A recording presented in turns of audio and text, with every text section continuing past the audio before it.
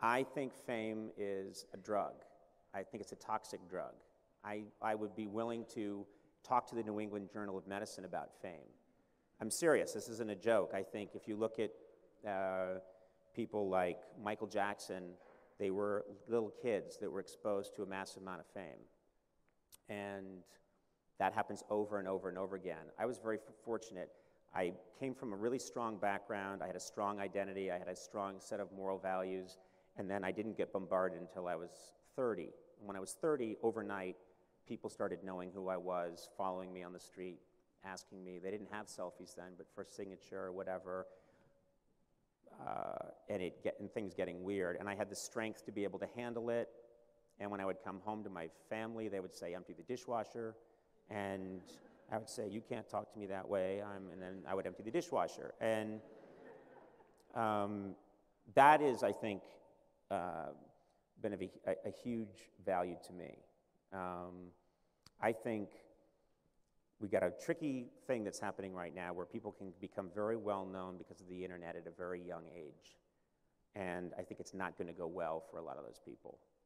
I worry about very young people getting exposed to, we're supposed to have gravity act upon us. We're supposed to. That's what keeps us healthy.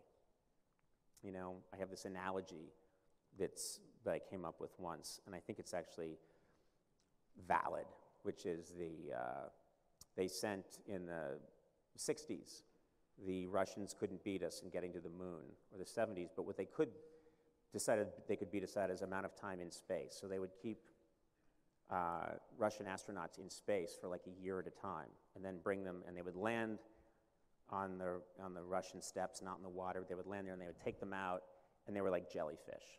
And they would lay them in a chair, and they would do a news conference, and they couldn't move. And they were just jellyfish. And that's when people found out, scientists realized that we need gravity to stack the molecules in our bones. That's what actually gives us strength, is the gravity that, and when you take it away from us, we become freaks.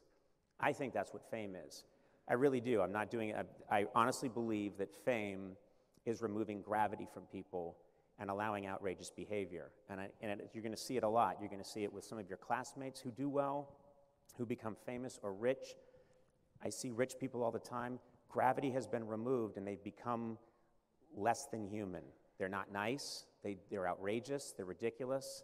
And that's where you get these absurd people that are all over our culture right now that behave crazily and then say insane things and tweet out insane things because nobody's around there. There's no gravity acting on them. It's actually not even their fault. So I think for me personally, I was very fortunate to come from the place I came from, and because I came from that, I chose a partner, my wife, who's like, you know, I've been married 14 years, I've known her 16 years, and she's just, you know, that's great. That's great that you had that great day at work. Okay, now, we got to talk about the parent-teacher conference tomorrow, you know? And it's not, oh my God, you got to, you know, ride a bicycle with Ryan Gosling today? What, you know, oh my God. She's just like, that's what you did at work. Here's what I did at work. And now let's talk about the parent-teacher conference. And I keep saying, hey, Ryan Gosling. And she's like, I don't care. And I have kids, and I'm in a real world where people get mad at me, people are disappointed in me, I have to apologize. I think that's the biggest element.